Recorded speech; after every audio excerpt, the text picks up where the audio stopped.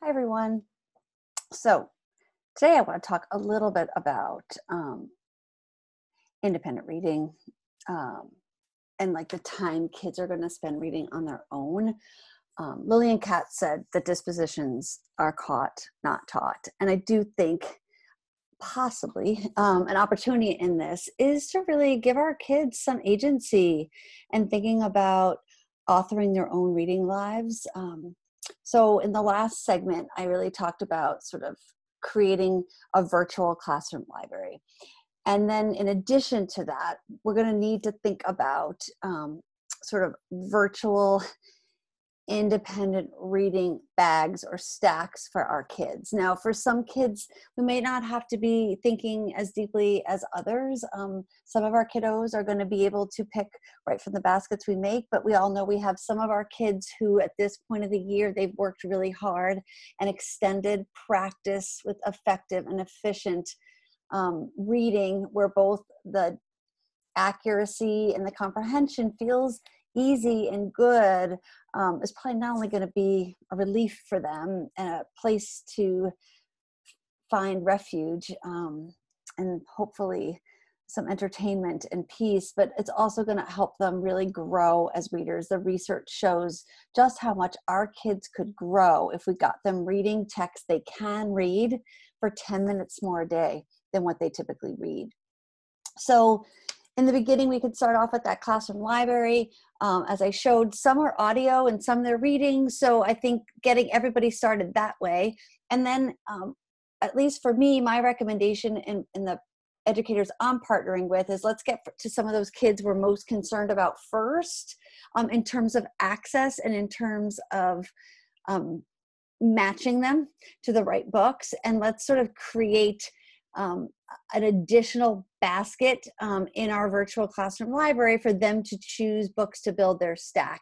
We may eventually do that for all of our readers, but I definitely want to make sure that we're doing that for some of our friends who aren't probably getting the supports that they typically would be getting at school. At least we need to make sure we're getting them access to text that they can read with ease.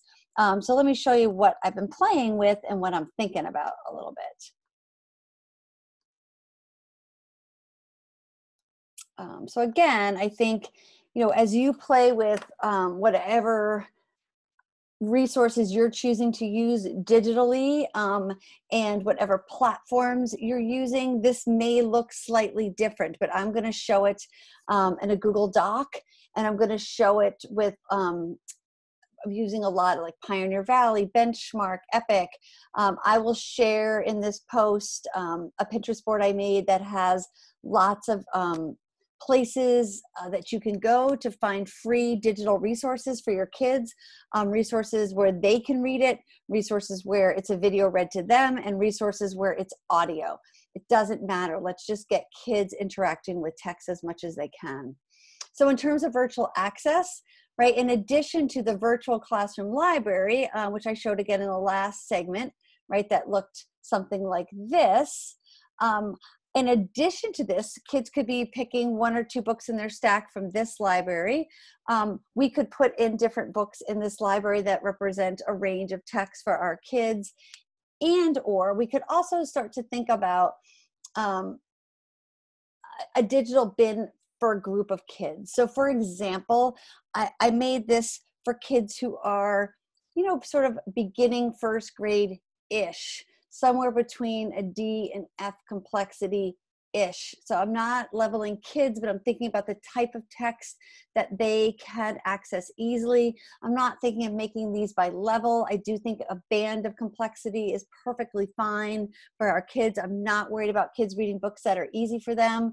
And I'm not worried about them reading some books that are a little bit harder for them. I want to find sort of a happy medium for them to find some choices that will work for them. So again, within your teaching team or your school or district, you can decide how you want to make this happen.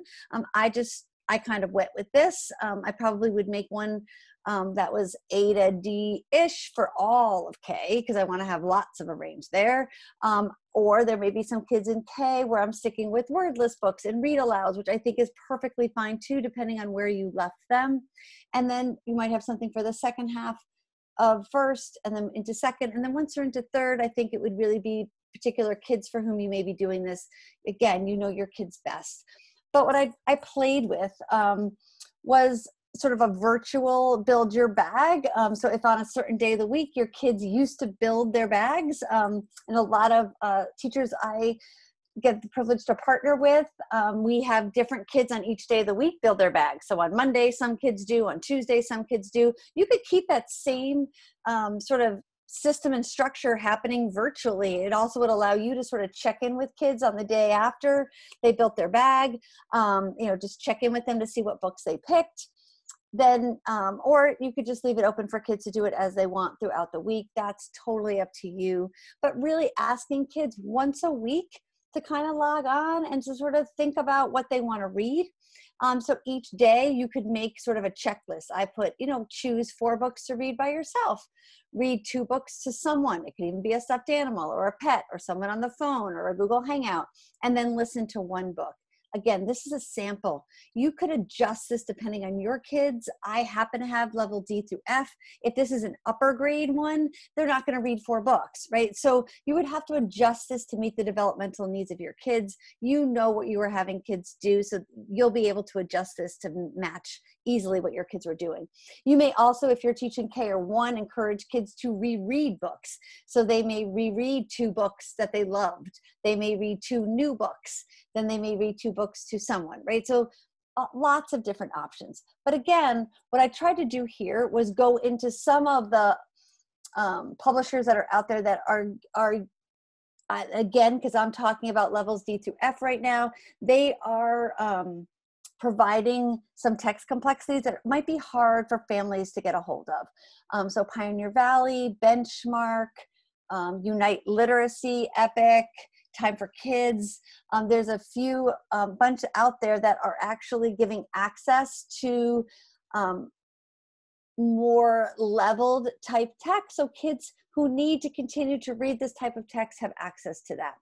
So for example, if this were my bag and I was going to build it and I wanted to think about some books for independent reading, again, I can kind of click on this. And I put a few samples in here. Obviously, we would have lots more in here, but I just wanted to show what it might look like. So this book, Firefighters, is from Unite for Literacy. So if someone would click on it, you'd have to be logged in. And so kids will need to have to know you have to be logged in for this to work. If you're not logged in, it will ask you to log in. And from what we can tell, it will still take you there. You could read this or you could have it read to you. You can also have it read to you or you could read it in other languages. Firefighter, right, so you can see Holly Hartman. This, I had picked English in this, but your narration, you could put different interfaces. You can put in English or Spanish for this particular book. So that could be a choice for you for some of your kids.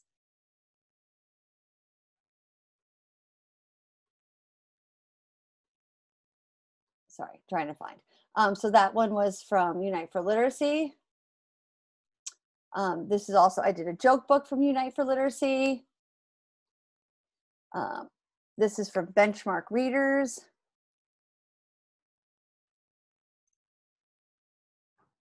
Right, so you can see it's taking me to a book called Visitors for Goldilocks. Kids can, again, either listen to it or read it. They have a choice in thinking about which way they prefer to do that. I think Hungry Fox is also Benchmark, and these were all Unite for Literacy. There are lots of, you can also use Pioneer. I'm going to send you, I'll put a link in this blog post that has all those different options.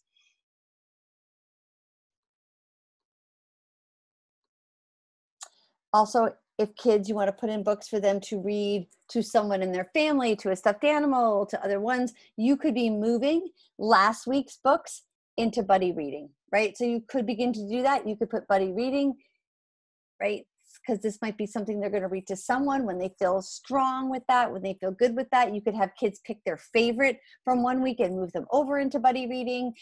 They could actually buddy read if you could figure it out with, an older grade level, you could try to make that happen. I'm not sure whether that's possible, but I was more thinking about just getting interaction. If there's someone they know in their life, if there's someone they could make a phone call to, a neighbor or a grandparent, not an uncle, a cousin, and read a book that they feel strong about. So what I'm playing with is next week, the books that were in this week in independent reading, I'm going to move those into buddy reading so that kids see like, okay, which ones were I comfortable with? And we're going to talk to them about picking one that you feel like more of an expert on that you could read to someone. And then they'll have new books in their independent reading.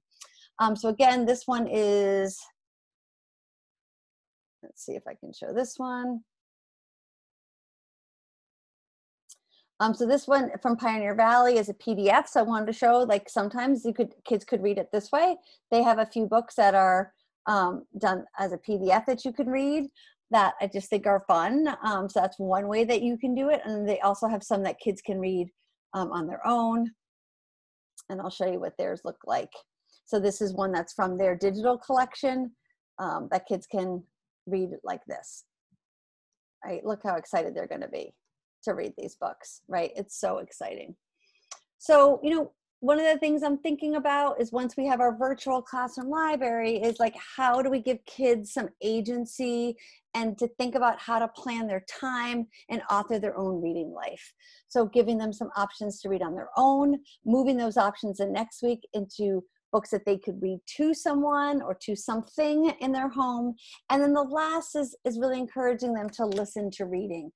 We may not be able to do a read aloud with our kids every day, or kids may not be able to join our live read aloud every day. So you can video the read alouds you're doing for your class and you could put them right in here. You could have someone in your school. We're having music teachers, phys ed teachers, people who typically are making them food, and they get to see people, the school nurse, the crossing guard, people who are typically in their lives recording books for kids. And that would be a beautiful thing to put in here so they could see some faces that they haven't seen and probably miss. You could ask families, if you have some families who you think may do this. Your teaching team could do this. The teacher of the people the kids you buddy read with could do this. I've also put in some that you can find online. There are lots. So Leanne Lowe has a YouTube page. So I've linked to that where kids can go. I linked to one particular story here, but there's lots of read aloud options there, a lot of own voice authors. So we can make sure that our kids are getting, you know, quality books and also getting representation of our world in the books that we're providing for them. So I'm so thankful to Leanne Lowe for doing that. Also Story Online. Oh, it's down at the moment. See, I guess these things happen. Well, we'll try again in a minute, but it seems to be down. And this one is also Story Online. So let's see if it's up now. Nope, still down. Hopefully, but that may happen to your kids. So it's part of why I'm trying to put more than one publisher, because what you want to do is make sure that kids are going to have access to be able to do that. It seems like they are doing some debugging. Again, not sure why, but you can see, hopefully that would be there and that link might work. I'll try it this time and see if it does. Nope, but I'm not going to retape. I've learned that. And you can't retape either. So sometimes this will happen. So we'll figure out why that happened. So just to sort of recap, once you have your virtual library ready, really thinking about what kinds of books do they want, putting in a mix of books they can read, a mix of books they can listen to, a mix of books they can watch someone read aloud, digital videos, infographics, images, whatever you typically would put in a library basket, I think would be great to put in there. In addition, depending on the grade level you teach and your kids, you might also want to have an additional section to your virtual classroom library, which would be books that would be matched to those particular readers in terms of interest and in terms of complexity. This happens to be a sample I did for kids who are reading a complexity somewhere in the range of D to F-ish. And I'm trying to think about books that they would read on their own, books they then would read to someone. We might think about moving those books from independent reading into buddy reading the next week, and then also having some books that kids can read to themselves. You may want to make a checklist for kids to think about what might feel good for them on a particular week. You could talk to kids about making that themselves, sort of a DIY schedule of what they're going to do on one of your lessons, or you could just put it right here. You could have, 6 or 7 kids all accessing this same digital bin because that's what's right for them. So I hope this is helpful. Can't wait to see what you try and how you make it work.